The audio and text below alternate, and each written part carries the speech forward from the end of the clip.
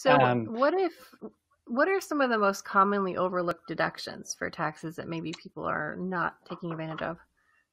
yeah, I think the things that people, and again, it's very difficult because we have so many different users, but just thinking about it, like running your finger down your credit card statement or around down your bank statement and going, did I use this for work? Is this, was this part of the company rather than my personal life?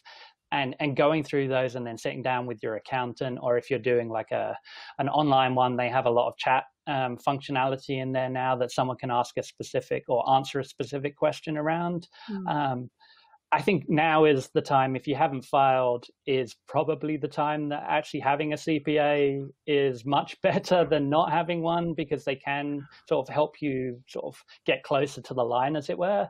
But I think anything around like your office space, if you work from home, can you take some of your mortgage or some of your rent and assign that as this square footage of my home is my office and I work from there. Therefore, that can become a business expense. There are things like that which people generally overlook, I think.